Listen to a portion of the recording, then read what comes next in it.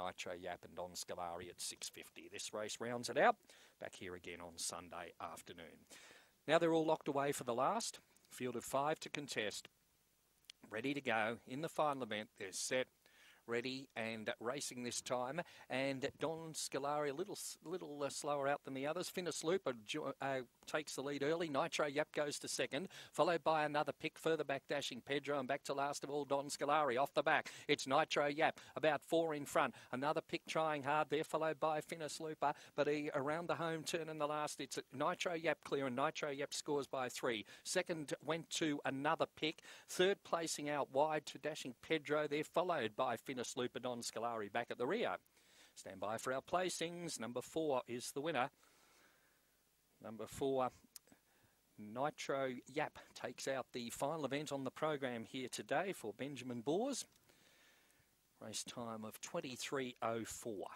Second placing going to number 5, another pick. And at third will go to 2, Dashing Pedro. So 4, 5 and 2 on the last. Race time of 23:04.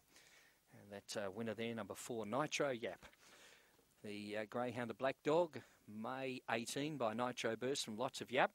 Benjamin Boers, the trainer for the 3 generations. And the manager there is Benjamin Boers. Second placing to 5, another pick for Captain Abbott. And third to number 2, Dashing Pedro for William Hardigan. Officially fourth, number 7, Finnis Looper, 4527. First section of 1085. Overall of 23:04. And the numbers 4527 on the final event on the program here at Mt-Gambier today. And we stand by for the margins to come through, 4, 5, 2 and 7. Those margins will be through in a moment on the final event on the program. They were 2 1/4 lengths with 3 1/4 second and third. 2 1/4 by 3 1/4, race time of 23:04 on the final event, 1085, that first section. So we just await the all clear to come through now to wrap it up here for the afternoon at Mt